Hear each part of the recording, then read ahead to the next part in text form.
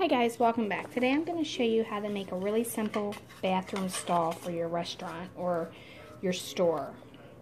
If you want to add one, this would be what you need to do. Go on my website, download the template. It'll have the measurements and everything on there. That's under Dollhouse Miniature Madness and Tutorials. Once you're there, then you want to go ahead and cut out all of the pieces. Once you have it all cut out, then you want to go ahead and take the back board and you're going to take it and press it against the sideboard, just like this, making it even. Okay, so you also want to put some masking tape underneath of it, so when you get it all done, you can hold the masking tape on there a little bit easier. All right, and then you want to grab another side piece. Go ahead and apply the glue to the side of that if you like, or you can put it on the side of this, whichever is easier for you. It's probably easier to put it on this and then just have it ready. All right, once you have that done, then you want to go ahead and set that up. At this point, you want to level it out and everything and make sure it's straight. And then go to the next piece and add another back wall. And you're going to continue this process until you have all the back walls that you want. You need one back wall for every stall that you decide you're going to use. If you're going to have 6 stalls, then you need 6 back walls. Okay? So now you're going to take the next one. Make sure that the bottoms are even because it needs to sit even in order to stand up straight. Okay? Then you're going to add another wall here and continue that process. Okay, so now once you have as many stalls as you want, take the doors and stand them up inside there. And then you want to put your masking tape and pull it all together. The doors are going to keep it square. Just leave it taped like that and let it dry overnight. And then you can come back and you can attach the doors. And remember, when you're attaching the doors, there's always room at the top and there's always room at the bottom. Okay, so now what you want to do is you want to cut your little 1/4 inch by 1/4 inch pieces of wooden dowel. You want to put a drill hole in it using the stick pen method, which you can find that tutorial on my website under building tips and tricks. And then you want to go to the very edge of this and you want to go in straight, or otherwise it'll pop out like it just did. Alright, let me try that again.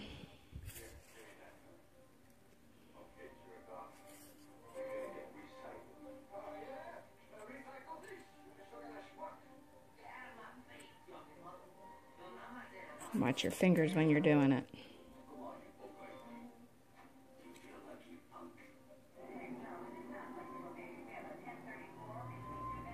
Okay. Don't go so long at first, because that's how come that did that. The other ones I didn't do that with because I was close at the edge. Alright, so again, you're going to pre-drill it. You're going to poke this into the pre-drill hole. Be very careful not to poke yourself.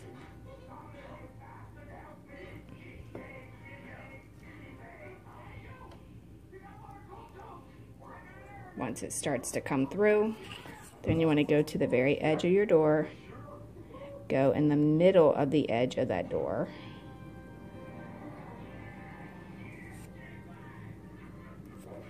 you want to go ahead and press that down in there. You want to have it overhang the back just a tiny bit, not a lot. And be careful not to have these fly all over the place, otherwise it could potentially be an issue. Now that one drilled crooked, so I'm going to have to redo that. Okay, after you have it, you want to pull it away from the door just a little bit. Okay, just a little bit there. You can use a piece of cardstock or something to make sure you get them all pulled away just even enough. Okay, or if you have something else that you can stick in there, you know, just to make sure that they're uniform in spacing, then you can do that.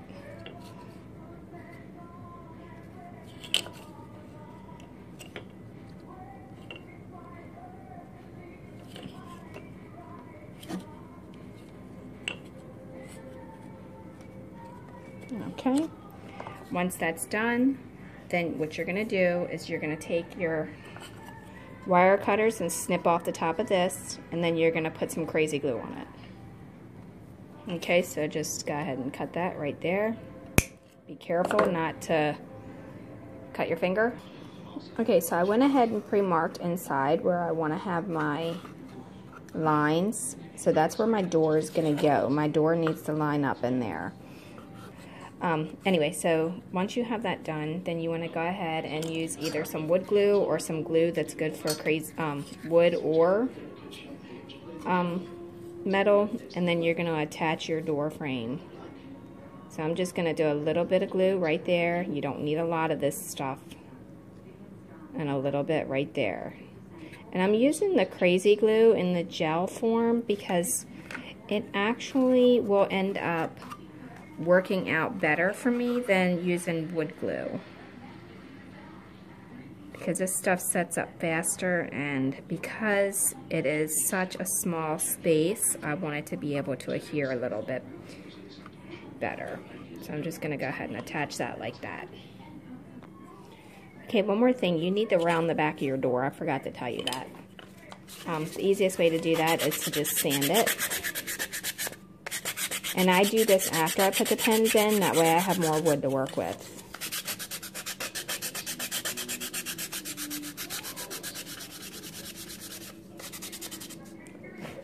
That quick it's rounded. Okay, so you want to go ahead and clamp your door. Okay, and if for some reason your door, I'm not going to open it because it's still wet, but if for some reason it won't open, take a thin piece of sandpaper and just sand back here.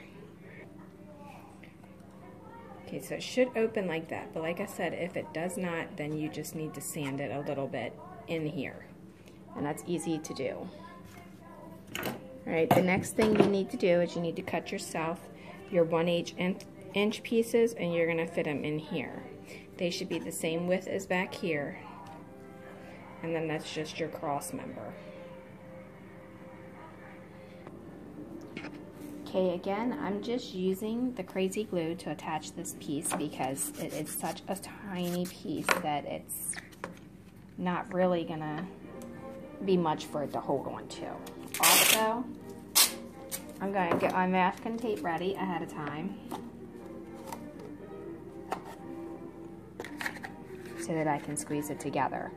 Now, once you do this, you may have to go back and sand the edge of your door just a little bit.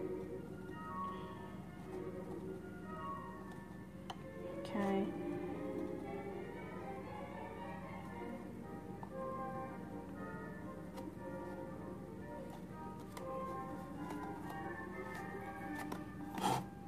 And that's why you need the masking tape, because it wants to fall. Just like that. Do that here. Okay, so you should have them all three across the top like that. You're going to let them dry, and while they're sitting there, what you can do to just help add extra security to them, you can put a little dab of glue across the top.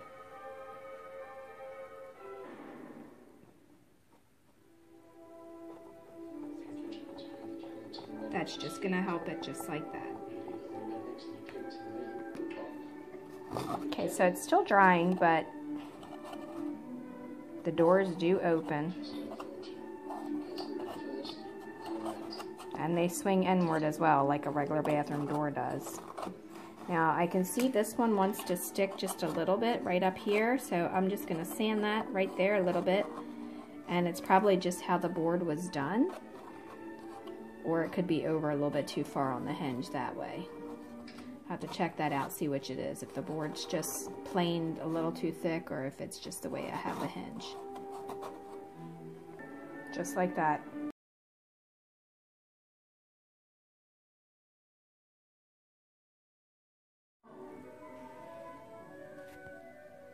And that's what it's going to look like.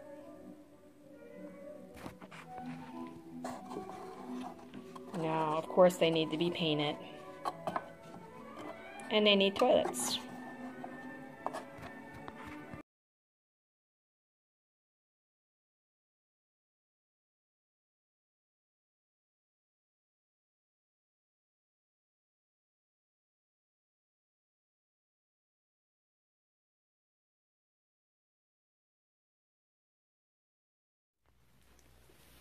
Okay guys, thanks for watching, and don't forget to follow Dollhouse Miniature Madness and Tutorials.com. Also, check us out on Facebook, Dollhouse Miniature Madness and Tutorials, and on YouTube.